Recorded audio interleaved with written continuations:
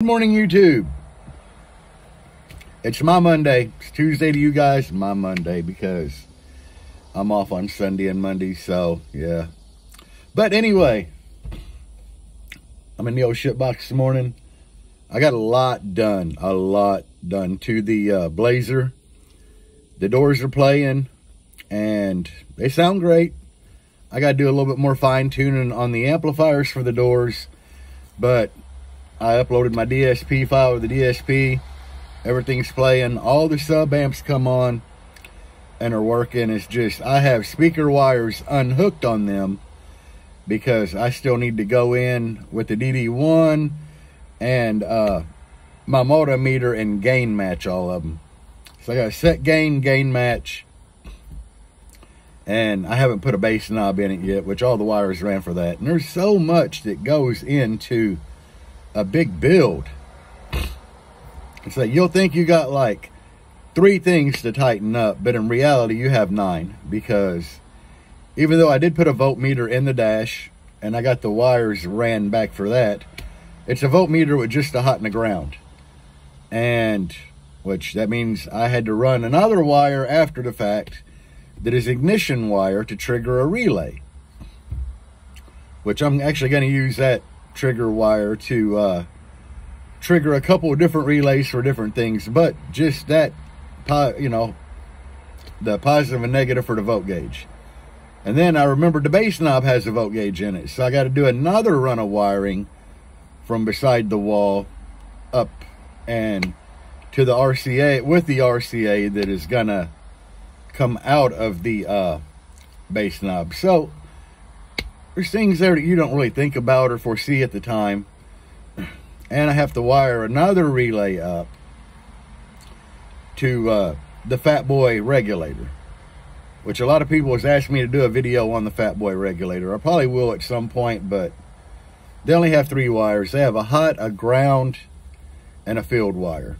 And if you have an externally regulated alternator, then your alternator will have a fields wire coming out. So the thing with the Fat Boy is that's the only 3 wires they have, and you need battery power going to the plus on the Fat Boy.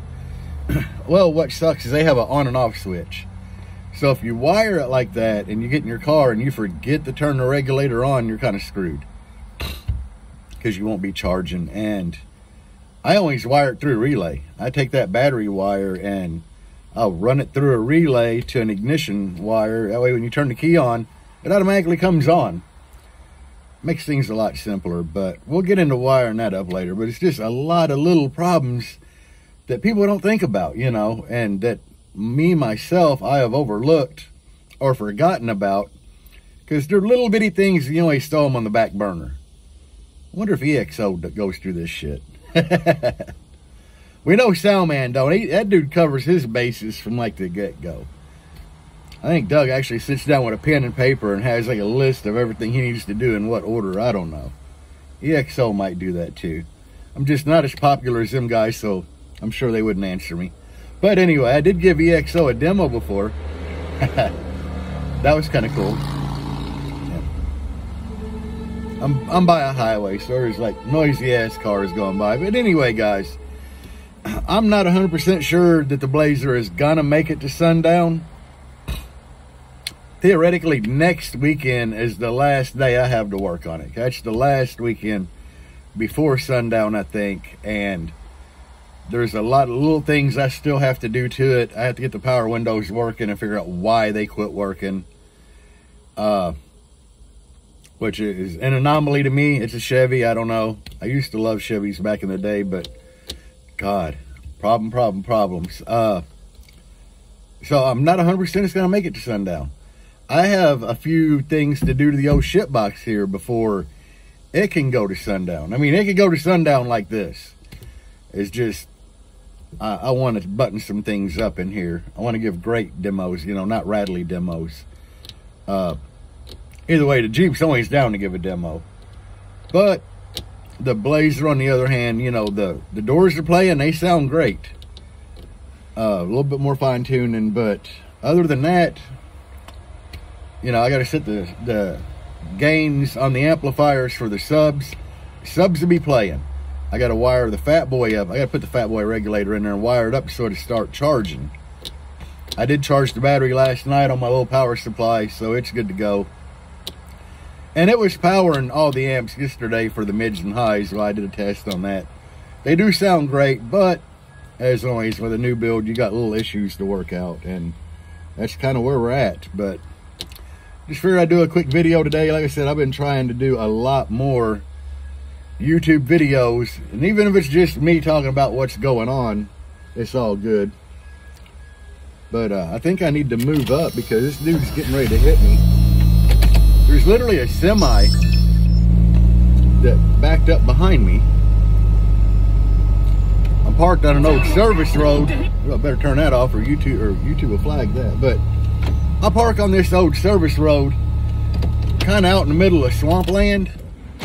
So here, I'll do a quick camera flip around so you can.